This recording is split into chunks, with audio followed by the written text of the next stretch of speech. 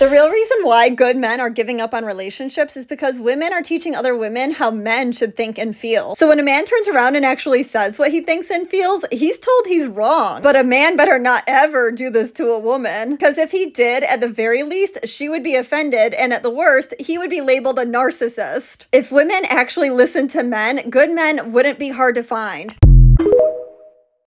I've just discovered the reason why it's so hard to find a good guy dating in 2023. And it's not because there aren't any left and that all men are disgusting and all men are trash. That is completely false, no matter what you hear from other girls on TikTok. The truth is that the good guys are done with dating. They would rather be single and have their peace than be in a relationship and not be treated correctly. They're done playing the games, okay? Girls not being monogamous, them not texting them back, them giving them mixed signals, them opening up and sharing their feelings, and then a girl breaking up with them. They don't want to deal with that. They'd rather work a lot, go home, play some video games, watch a movie, and spend time with their dog or themselves than ever have to deal with women. I just want to know. I just want to know which one of you ladies messed it up for everyone, because dating out here is so hard.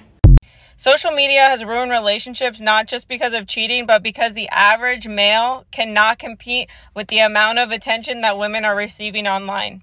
There's posts like this.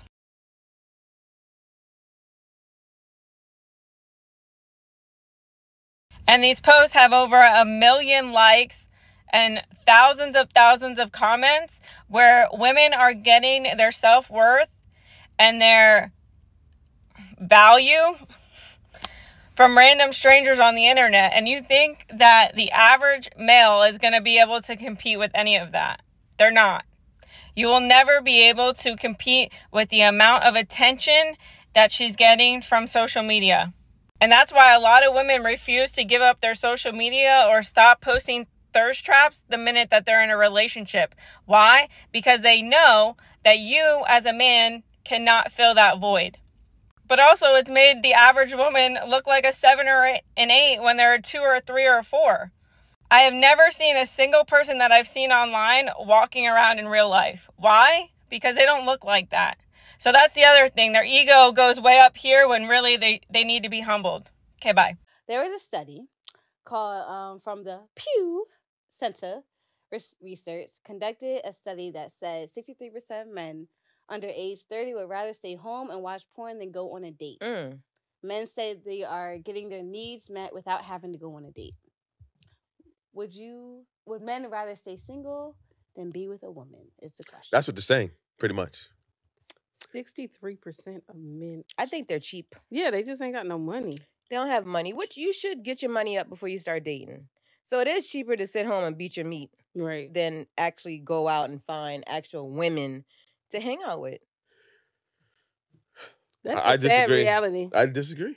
Why? What do you think? Is it less of a headache to have to deal with a woman or something? There it goes. Like, it's a headache. Now I got to take you out. I got to hear what you had to tell your whole day. That's why you take out people you actually like, and then you don't feel that. Yeah, but then I got to get to know you first to like you, right? Yeah. So how do I get to know you? Call on the phone. So you rather hand? Hey, listen, I'm married. Hey, you always gotta say. Okay, so if you wasn't married, I'd probably beat him. I mean, 100 miles an hour. So, over 60% of Gen Z men are single, and intimacy is at a 30-year low across both genders.